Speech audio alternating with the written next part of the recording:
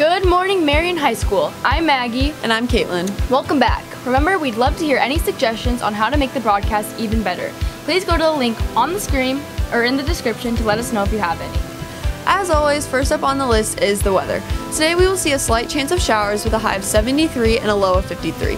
Tomorrow we will have sunny weather with a high and low of 74 and 49. On Thursday we will see partly cloudy skies with a high of 76 and 52. Friday there will be a chance of storms with a high and low of 78 and 59.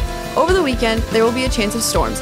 On Saturday the high and low will be 79 and 60, and on Sunday the high and low will be 79 and 57. Moving on to our breakfast and lunches for this week. Today's breakfast will be mini confetti pancakes, and lunch will be French toast sticks, sausage links, tri-tater, yogurt, carrots, and a juice box. Wednesday for breakfast we will have cereal, and for lunch we will have garlic cheese bread with marinara, baked chips, corn, and fruit cocktails. We will have Long Johns for breakfast on Thursday, and ham and cheese deli with carrots, apple slices, and tiger grams. Next up, of course, is our announcements. Quick reminder, Thursday is an early out and will be the last day of the school year. Next up, sports and events. Today, varsity baseball will have a doubleheader at Makokata at 5 and 7 p.m. Varsity softball will have a doubleheader at home at 5 and 7 p.m. Fresh soft baseball will have a doubleheader versus CR Washington at home at 5 and 7 p.m. On Wednesday, boys soccer will have their state quarters versus Norwalk at County Complex at 10:10 a.m. Fresh soft softball will have a doubleheader at West Delaware at 5 p.m. Varsity softball will have a doubleheader against West Delaware at home at 5 and 7 p.m. On Friday, boys soccer will have a state semifinal game at Drake Stadium at 10 a.m. Fresh soft baseball will have a game versus CR Kennedy at 4:30 p.m.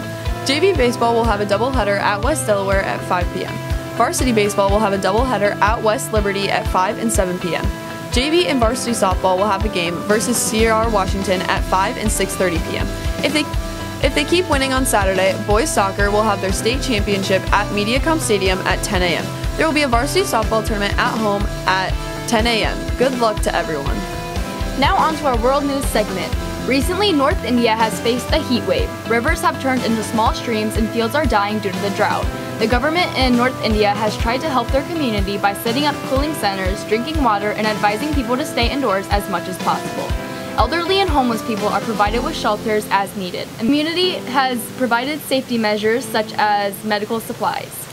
The following students will celebrate birthdays this week: Aiden Fuchs, Hadley Johnson, Jovi Kellerhalls, Kyla Kurzik, Corbin McCoy, Cooley Peters, Tate Ray, Braylon Redenbach, Ray Tibbetts, and Landon Tokus. Also, happy birthday to all of those who are celebrating birthdays over the summer.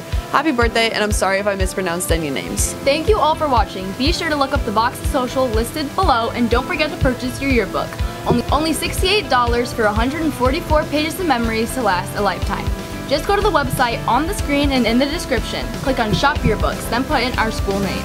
Subscribe to this channel and hit the bell icon to notify you when a new box podcast is published. Hope you all have a great week. We'll see you next year.